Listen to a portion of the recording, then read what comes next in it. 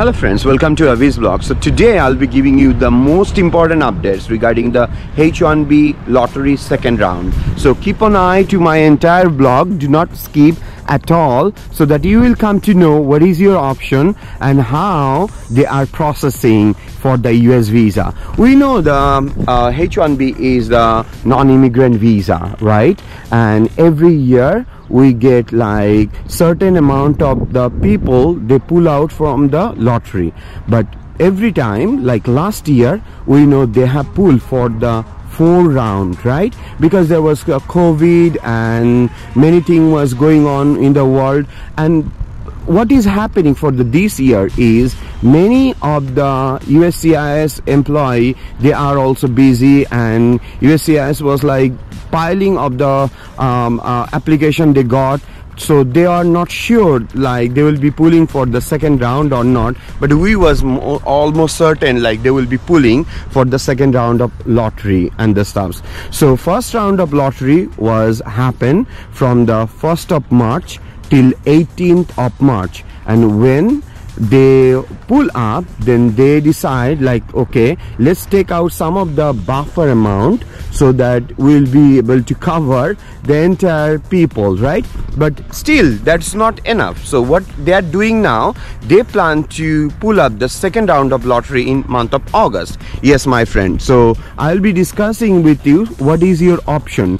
You know, on the first round of lottery, many people has been selected, but many people was not able to file for their H1B petition, because you know at first we have to file for the H1B petition, and then after the winning for the lottery, then what gonna happen, like the USCIS is gonna be asking for all the documents, right, whoever win the lottery. And after that, if you do not have any kinds of problem like RFE or kinds of thing, then you will be able to book the visa interview, and you will be going for the consulate for the visa interview, right?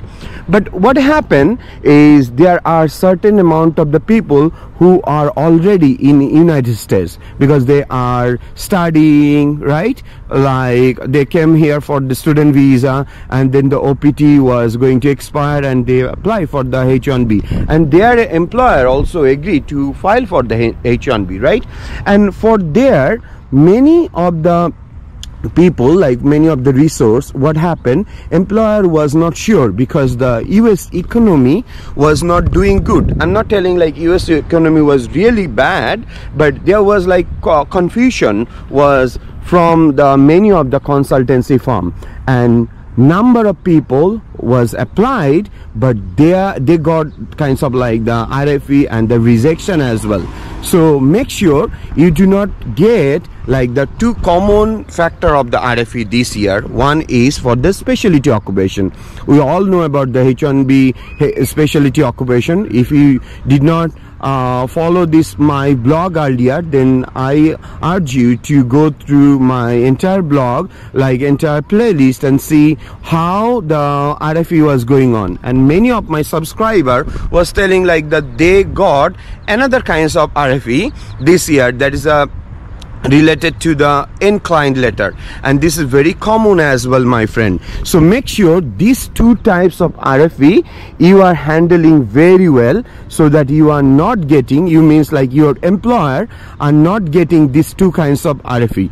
As I told you, one is the specialty occupation, so that your employer need to show that you really need the H1B to come to this country, and you have those qualification, right? You have the certain qualification. You know, the H1B is the specialty occupation, and you have the particular occupation, right? You have the job, and you have the particular qualification for that. Means like you have a 4 years bachelor degree or relevant experience, like 5 years or more experience.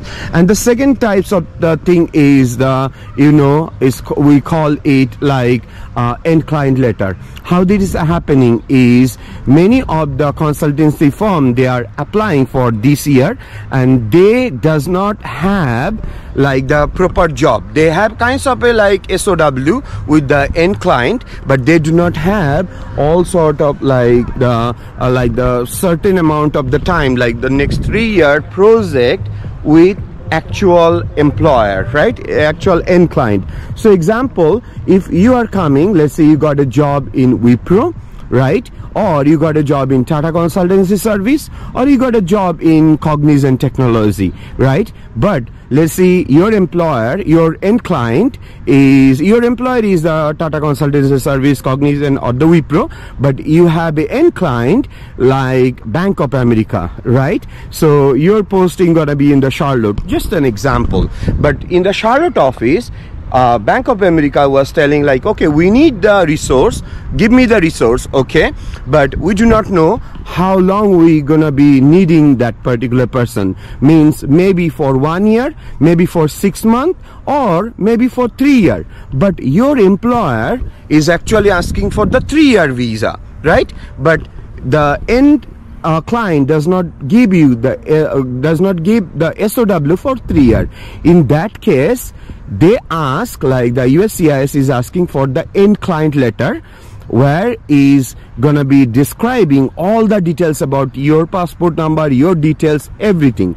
And on top of that, what gonna be your job description, what gonna be you gonna be doing in the day-to-day basis. If you are, let's say, an automation engineer, or if you are a developer, or you are a project manager, anything can be happening, but your name should be there on the actual letterhead from the end client letter. That was the missing. So USCIS was asking tons of RFE about that. And the second reason they are asking for the RFE, because USCIS was very busy to process all the like application on time, so they are actually buying the time. So instead of like processing within couple of days, because they do not have time, they are asking for the RFE, so that you will be busy, or your employer will be busy to process all the documents.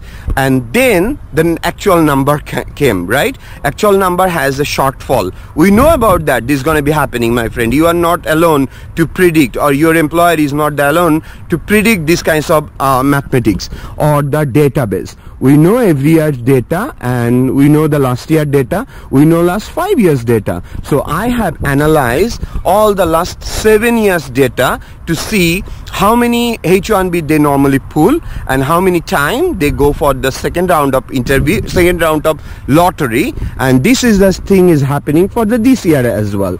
So they're supposed to pull the second round of lottery on the month of July, but as per the news we came to know is going to be in the August, right? So stay tuned and make sure you get all the notification from your employer that if your lottery has been picked, right, you are able to submit all the document to your employer, so that you are not missing anything. So keep an eye to my channel, like YouTube channel. As I told, VIB USA is my YouTube channel. So if you subscribe and continuously put your support, like the comments or share my vlog, then you will be able to be a premium subscriber to me, and you will be able to talk to me. So if you like my vlog today, please subscribe and like, comment and share. Thanks a lot. God bless America.